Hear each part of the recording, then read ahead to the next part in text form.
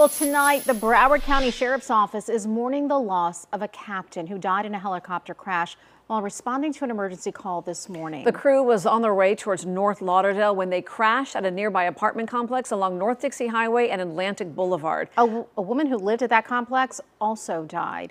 Our Suji Nam joining us now near where it happened with more on the investigation. Suji? Felicia, Tiffany, what started as an electrical issue on board soon turned into a fire, which eventually led to the crash. The Broward Sheriff tells us that the community is hurting tonight. You going down? Yeah. Shocking video showing the moments before this Broward Sheriff's Office fire rescue helicopter crashed into an apartment complex. When I inside, I said, "Pop, pop, pop, pop." I opened my door. I see the fire on the building.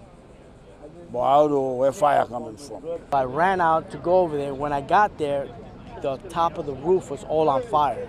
The crew got an emergency call before 9 o'clock Monday morning that required aviation transport. As 3 first responders were headed towards North Lauderdale, they came across electrical issues on board. They were fighting for their own life.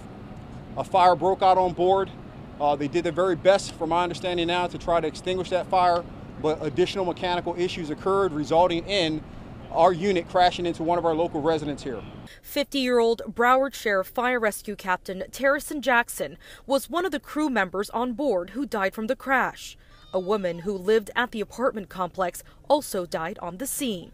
Typified what it meant to be a brother firefighter.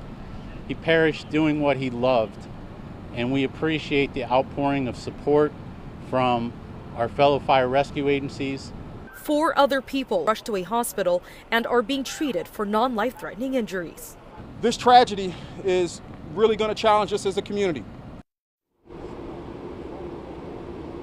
And efforts have transformed from recovery efforts to now an active investigation. The NTSB and FAA are also investigating.